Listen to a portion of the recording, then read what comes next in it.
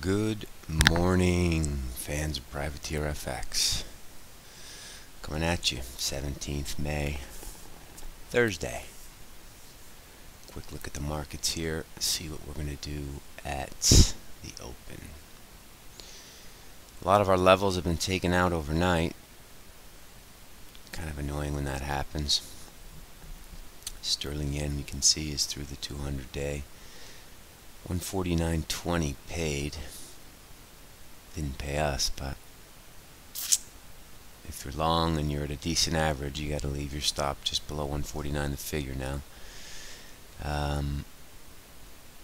Aussie Kiwi also snuck through that 109 the figure level. That was a little choppier, but 97 the low after the break. Aussie seems to be pretty big. I'm not sure why. Gotta say, for a guy who started his career trading Italian lira, I have been a little bit behind on this 5-star coalition, Northern League coalition deal. I did some reading last night on it and sort of tried to figure out what the hell's going on. Not super clear what the hell's going on, because a lot of their policies don't make any sense to me. But you have to wonder, can euro shoot higher with this cloud now in Italy and the US yield at 310? I would argue the answer to that is no. So we're going to concentrate a little more heavily on trying to be short euros. Today we're going to be selling between the sort of 118.30 to 60 area, and euro yen the same. We're going to be selling euro yen between 130.50 and 80. Trying to get a core short, looking for a risk off end of the week. BTPs got slaughtered yesterday. As a lot of my friends said, finally they got slaughtered. This is the BTP chart. That's a pretty serious down day. And now if you look at this chart, and I don't trade BTPs too often, surely we get below 135 today. Big psychological point, a lot of lows there. If you were a momentum trader trading BTPs, you would sell through that low. We are not BTP traders, so just throwing that out there. You can watch the price action today just as a barometer of what the heck's going on out there in the euro. So euro dollar, euro yen, we're going to be selling rallies on that. As far as other setups are concerned, I don't know, the best chart out there is Swiss yen, but Swiss yen sucks to trade, so we're kind of in wait and see mode as far as aggressive pinpoint action. Dollar Turkey 443. Dollar ZAR is lagging a bit.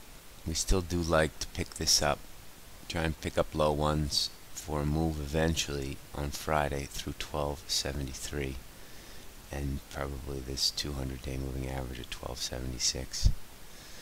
There's no way South Africa can become immune to higher US rates and a risk-off, global risk-off deal that looks like is about to happen. So try and pick up some dollar ZAR on the cheap.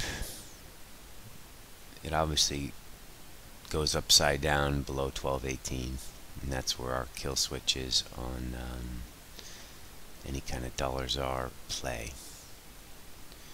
Equities higher yesterday, but an inside day, so kind of meaningless in a sense. Didn't get above 31, didn't get below 02. We've been 2025 trying to decide where to go. My guess is it goes lower today. So we're not trading the S&Ps, We're focusing more on the currency side of risk off with euro dollar and euro yen. As far as news out of Europe, looks pretty light.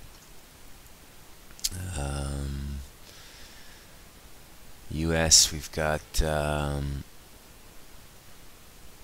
jobless claims. We got ticks out of Canada, Philly Fed, and consumer confidence out of the US, and leading indicators.